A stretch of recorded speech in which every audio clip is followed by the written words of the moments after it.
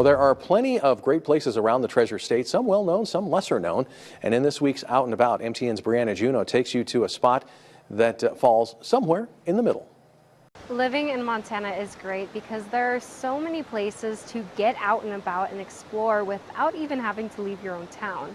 In the summer, if you're traveling to Great Falls or you live here, there is a famous and accessible spot to explore and visit right in Great Falls' own backyard. That, of course, is Giant Springs. Yeah, it's a beautiful spot and looks like there's great picnicking and nice place to bring kids.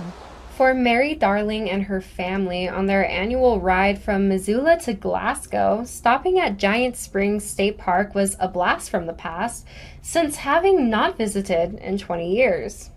We stop at Fort Benton usually to get out and walk around, but we thought after watching a Lewis and Clark documentary, the old Ken Burns one, we kind of wanted to stop here.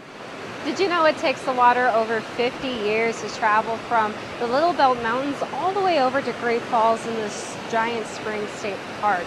And then it even has a chance to flow in the world's smallest river pictured right behind me.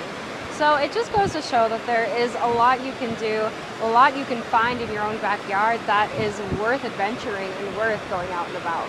And it's just a wonderful spot to be able to get ready access to be able to do that. So right up the road from Giant Springs is the Lewis and Clark Interpretive Center for the history buffs who like to take a walk down one of Montana's historic journeys. well, we almost every day during our peak season, we see visitors from Great Falls. They're like, why didn't I come here earlier?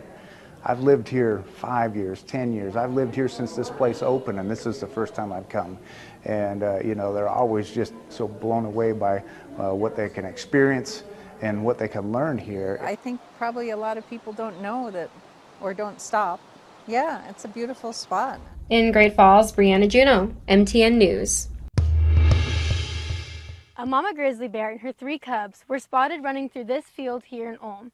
I talked with the grizzly bear management specialist, Chad White, and he said despite their presence here recently, it is unlikely that they will return.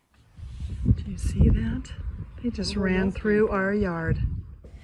White said while searching for the grizzlies' tracks, they were not able to find any human food source that would be available to the bears, which should keep them from returning. The public is not in any danger at this time.